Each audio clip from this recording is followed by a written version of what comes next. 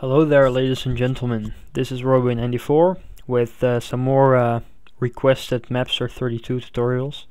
I'm sorry it takes such a long time for me to make these because, well, basically making gameplay videos of Let's Plays is more fun for me personally, but I'm also very glad to actually have some people who want to learn more about Mapster, so I'll do my best to help you and start off with the beginning. Explaining the basics is actually the harder part, because when I just explain separate things, then I just make it and tell you what I do. So yeah. So here I have my sector created. Let's just adjust. And the thing is, I don't really make a lot of Mapster30, not a lot of Duke Nukem maps anymore, and mostly made Doom maps. So I'm more used to making Doom maps than Duke Nukem maps. So yeah, I need to practice a bit as well, but I do remember most of the keys when trying them out. So anyway, when you have a sector, you drag your cursor, your arrow in the sector, and then you press the num enter key to enter the 3D mode. So here we are in 3D mode. You can look around with your arrow keys, and you can also move around with your arrow keys, which is how you basically maneuver around. Then you also have your mouse over here, and with that all together and your keyboard, you can do lots of stuff in 3D mode. So first of all, you want to know the navigation. So you can, like I said, with the arrows you can just move around. You can hold your right mouse button, and then you can rotate the camera any way you want to. Now note, when you look down and press forward, you will not go downwards, you will just keep going forward. So this is only looking and not actually changing the direction you're going to move to. Then you have the A and Z buttons to move upwards and downwards. So now you see this is like there are different modes which you can switch with the caps lock key. So let's just go into Z mode. It's locked sector mode, like you could see down at the bottom of the screen. So when I press A and Z, it changes. Well, this is kind of weird when I go to the floor, to the ceiling. Anyway, when I press the Z key, I go down like this, and when I press the A key, I go up like this, and when I hold it, it goes like this. So yeah, that's that. Then I press caps lock again. Now it's locked free Z mode. Now it goes real smooth. I prefer using this one because it's just very smooth and you can easily navigate around the area. And then the final one is gravity mode, which when you press A, when you hold it, you are basically jumping in the air, and when you press Z and holding it, you're basically crouching. And this is to actually simulate how big your character will be in game. So if I would start this map, Duke Nukem would be around this height and walking around like this instead of this or this, so you can have a bit of a feeling how big you should make things in your level. So yeah, that's that. So you can also move around while holding the left mouse button, and then move around your mouse, and you can rotate like this and move forward and backwards very fast like this to navigate. You can also hold both your left and right mouse button, and then you can move around like this. And you also have you can also hold your middle mouse button, and then you can only move forward and back, and not to the left and right like you would do when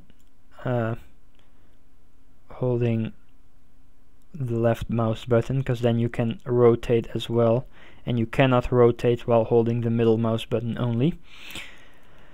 So yeah, this is basic movement. What you'll want to do is well, of course, edit your sectors. So one of the most common things is to adjust the ceiling and floor height. You do that by using page up and page down while holding your cursor for the floor on the floor and for the ceiling either on the ceiling or on the wall. So like that, I'm pressing page up and page down to higher and lower the ceiling. Same goes with the floor. However, note now my mouse is on the floor and I'm still moving the ceiling up and down. That's because I'm in full screen, my computer thinks my mouse is on the wall, but it's actually on the floor. So that's just a minor error in my PC. So yeah, ignore that. But basically, you would need to hold your mouse on the floor to move the floor like this, to adjust the height. So if I would lower this, you'd see I would eventually lose sight of the floor.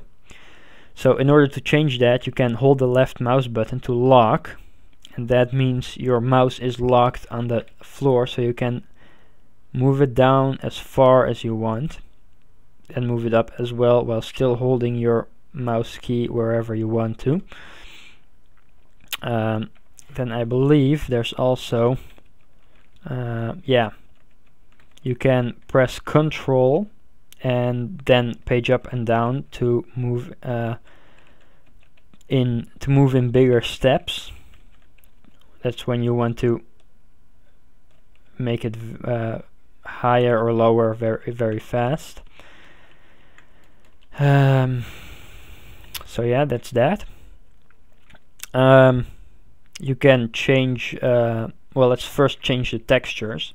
You can change the texture by hovering your mouse over a floor or a wall and pressing the V key. Then you will enter a menu where you have all your used textures. We currently just have one, so we press V again, and we enter a menu where you have all the textures available in the whole game, and that's a lot. If I just scroll through everything, yeah, those were all. So if I just scroll a bit slower now, just to give you an idea of what's available to you.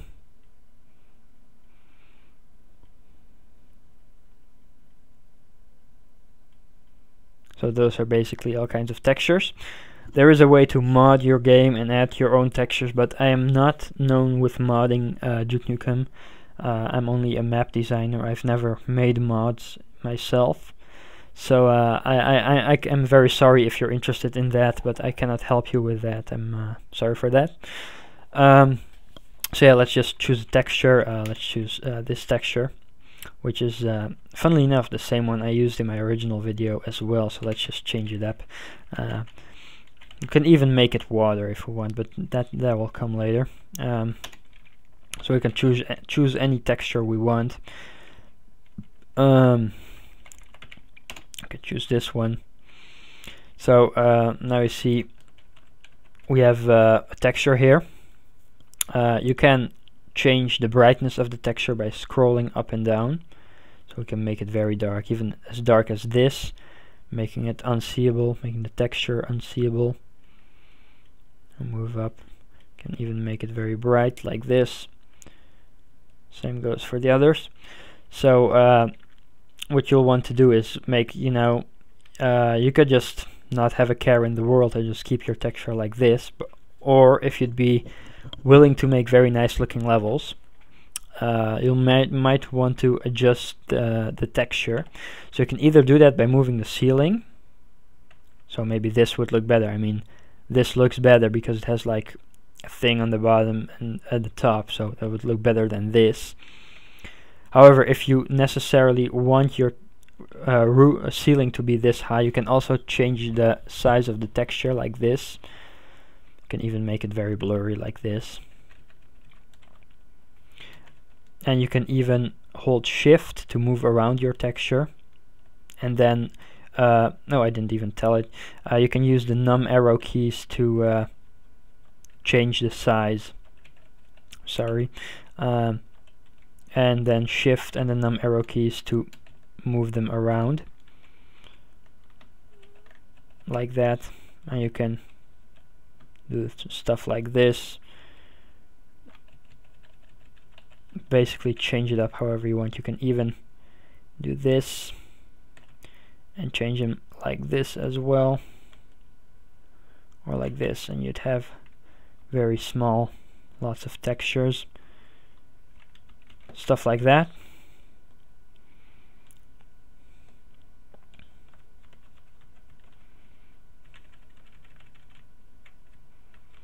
So let's change it a bit to normal size.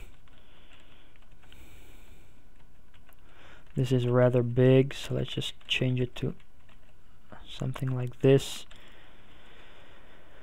Alright. So something you'd want to do is when you're making rooms, you of course can't be asked to go to every wall, then re-choose the texture like this, you know. That would be a very hard job for a good map maker that has to spend lots of time in making a big level. So what you could do is hover your mouse over the texture and press the tab key. You see here my clipboard just changed. So now I can hover over another mouse and press the enter key to paste my texture, and I can even do it on the ceiling and the floor. So yeah, just choose another floor texture and ceiling texture,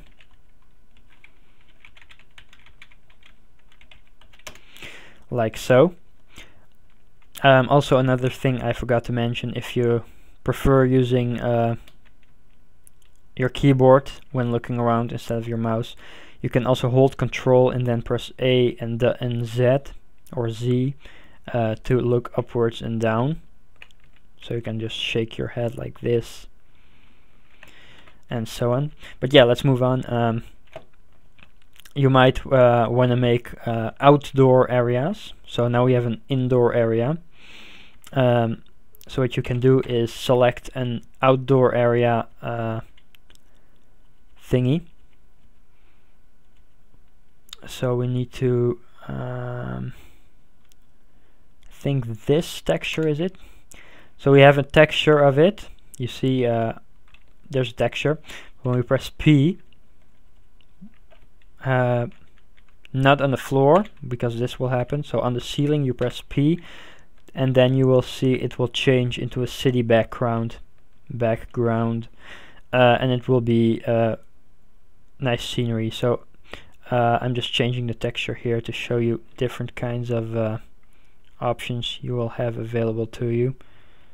So here you have a sky, here and here's on the moon, and here are multiple earths, stuff like that. Here's a big earth, multiple ones. Here's all around earth.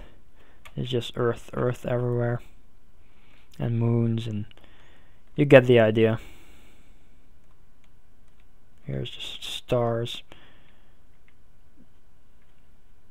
And yeah, so how you change that by scrolling is by holding your left mouse button and then scrolling, and you can change textures very quickly. So if I just randomly want to change, I can do so. I like this texture a lot. So if I would copy this one and paste it here, and you'd see this does not look pretty in a level designer perspective. So I could just move this around like this and it would be much prettier. However, I might want to change this up a bit, see how far it goes. Well, maybe something like this would be pretty. So a nice connection like that, and so on and so on. And it's up to you to make it look good. So you can make this smaller like that, maybe even this one smaller, however you want to. I mean, it's your level, you're the one designing it. You're allowed to make it look however you want to. So yeah, let's add an extra area.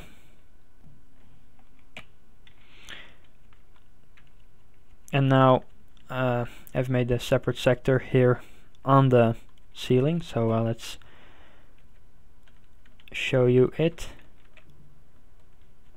So you can see I can either move this like that, but that would look unrealistic because of this, but I will be able to get higher like this and see more over here. So this is basically like a wall, so I could do this, and then you'd have a ceiling here and an effect like this. See? So that would look like this. So if I move that upwards, it would be like this, and if I press P again, it would look like this. Same would be over here. If I press P here and keep it over here, the outside, it would look like this. So that was basically my plan to do at the beginning, to actually lower this and then copy this, copy, and I would have like a small roof area over here. Of course, if you'd move up here, if you'd higher this would get higher as well. But if you just walk around here, it would look like a nice little roof thingy to cover under from the rain. So that's basically how you make your little indoor and outdoor areas. So another thing you might want to do is adding items and stuff like that to your map. So what you'd want to do is press the S key to add a sprite. You can also do this in 2D mode. And then here's your sprite. As you can see, it just moves around when we move around. So we hover our mouse over it and just press V 2 times and we change the texture. Basically, changing the texture of a sprite will make it just a sprite. So if I press this texture, I would see this, and we'll just move around. However, I can press the R key, and then it will become flat like this. And I can press it again, and now you see it's on the ground here. Let me just hover it up. See, now we have a hovering platform like that. But yeah, that's something more advanced for making bridges and stuff like that. I'll do that in another tutorial. So press R again. So we have our floating piece over here. And I think, yeah, we can, by pressing Control, by holding it, and then pressing page down, we can move it to the floor, and by pressing page up while holding Control, we move it to the ceiling. That's pretty easy to change them. So let's change it up again. What do we want to place? Well, we on the top here you can see all kinds of ammo. Here you have 3 kinds of freeze ray ammo, because it's like a little image, 3 images moving around. So if I change this, you see it stands still, and this one as well. So it's basically, I think, just these 2 very quickly playing. See, when I switch between them, that's just very quickly playing between them. And when I just use the normal one, which is the actual item, it will be the item. Same goes with the atomic health. When I choose the other ones, it's just multiple images when I scroll around them very fast. So let's just do it easily and place a shotgun. So now you see the shotgun is pretty big. We can even make it bigger by the same way like we make textures bigger on the wall. We can make it as big as we want, but it will stay the same size in the game, as far as I know, unless it has been modified. You can also make it very small, however you want to, but it will stay the same size. Same goes for enemies. You can make them bigger, but they will not change in size, as far as I know. You can change eggs, you know, the eggs where the face hugger thingies, the slimers, come out. You can make those bigger and smaller, and they will actually be big and small like that. So you can make some nice variant eggs. of different sizes in a nest. So here we have our shotgun. Very nice.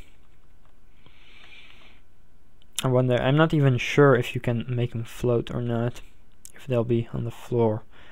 I think they'll fall automatically. Yeah, they'll fall automatically. So next thing we'd want to place is a monster, maybe. Let's try it out. Let's go down. You can also scroll to go faster, and even move with your mouse. And well, we have a list trooper. We can make him as big as we want, but he will stay the same size in game, so that doesn't matter.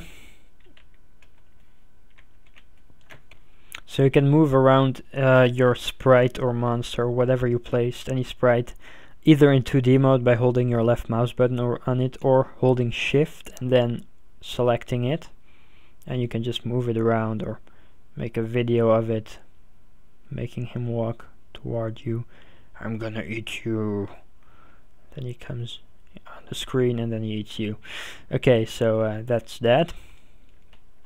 So another thing you can do is press Alt P, and then you can write in a number to change the color palette, or however you say it. So this 1, 2, 3 gives like little, I don't know, I don't see a difference. 4, 5, 6, 7, 8, 9. Some colors do not, some numbers do nothing. 10, 11, 12, 13, 14, 15, 16, 17, 18, 19, 20, 21, 22, 23, 24, 25. So you have like lots of different colors. So 21 makes it red and makes it a commander that's able to teleport. And you have 23, it's yellow.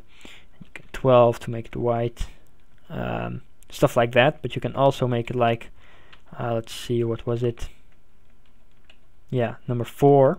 You make it very dark, sort of like a dark alien. And what I showed in my previous video as well, you can press the U key. Was it the U key? Why doesn't it work now? It was supposed to work. Hold on. Oh no, it's the T key. I'm sorry. So you can make it transparent 1 time, slightly transparent, or 2 times to make it very transparent. So if I give it the color palette of 4 and then press T 2 times, we have like a very ghost type enemy that's very hard to see. If you'd want that, that would be pretty cool to make. You can do that with any enemy. So yeah, that's that. Are there any other basic controls I should think of?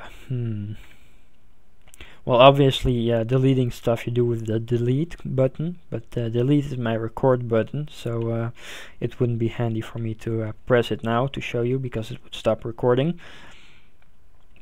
But yeah, let's just, you can place different objects in the game. I think most of them do make different sizes if you resize them in game, but I'm not sure. So just watch out to not choose fake ones, like check the right bottom corner. So if I choose this egg over here, you wouldn't see nothing in the right bottom corner, but if I choose this egg, you see right bottom corner egg. So now this is the right egg to actually hatch from an enemy, and you can resize it, make a big egg, slightly thinner one, or small egg, very small tiny egg, however you want to. It's up to you. You can change it to whatever you want, a hologram to spin around, or yeah, well, there's lots of different things you could choose from, like an explosive barrel. If you shoot it, it would explode. So if you'd want to make a clock, you could press I'm sorry, not V, place a sprite on here. It would be a flat sprite that you could change with R, and then you can press V on it and choose like a clock sprite over here, and you can also change the size and move it up and down, stuff like that. And you can enter 2D mode to the right onto the wall and rotate it with the dot and I don't know how it's called. It's to the right of your M key. You have like two small dots and the question mark after that. The two small dots, the arrow thingies, you use to turn them around. So if I place it here and turn it like this, it would be on this wall like that.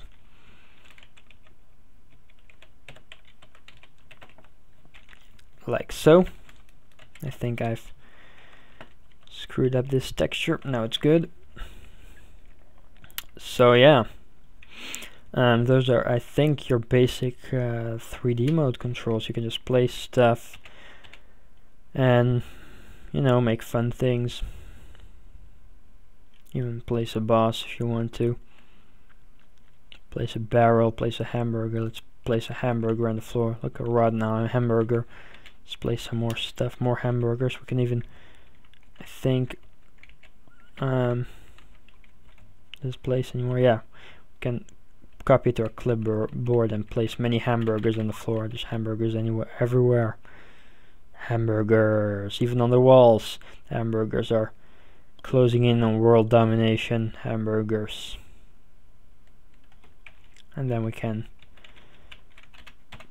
do anything we want to, because it's your map. Do everything, anything you want to make in your map. That's basically, we can make lots of mail. Lots of mail. Mail everywhere. Mail. Yeah, basically that. Same goes for enemies. You can place lots of enemies of the same type. You can copy it and just place ghost enemies everywhere. And that would end up being a big mess. I could show you it. Should I? The hamburger, mail, and ghost enemy room of death. Yeah, I might show it. Alright, let's do so.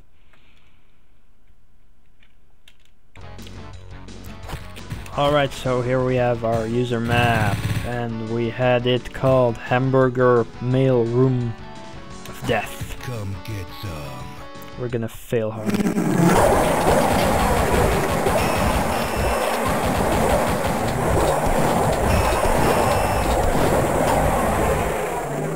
That's how it would look like. Let's use God mode. Cool.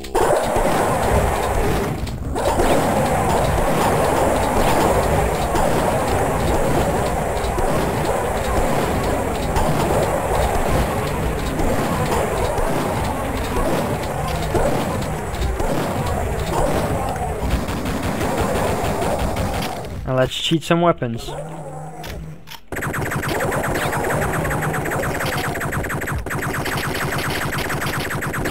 So we have our mail bags.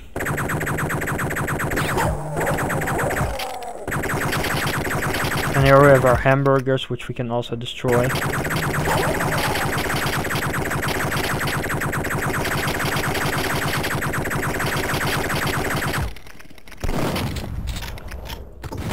Holy shit. Your face, your ass, makes the difference. And so we have cleaned up everything. Hooray. Let's grab all the pistol ammo.